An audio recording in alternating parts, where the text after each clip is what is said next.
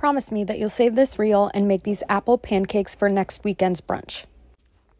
I've made these a few times and they never disappoint. First, you're going to take an apple and cut it into small discs. I make sure they're pretty thin, and then I dab them with a napkin or paper towel to take some moisture off. And then you're going to make your pancake mix according to directions. I've been really liking the Nush Pancake mix. And then you're going to put your apple discs in the pancake mix, cover them completely, and then you're going to put them into a pan that is heated on low. You want to cook these very slow.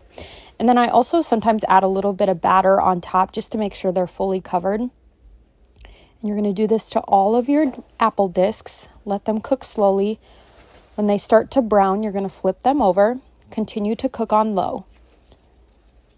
That's honestly it. And then you're going to put them on your plate. Add with your favorite toppings. I love peanut butter, maple syrup, and cinnamon.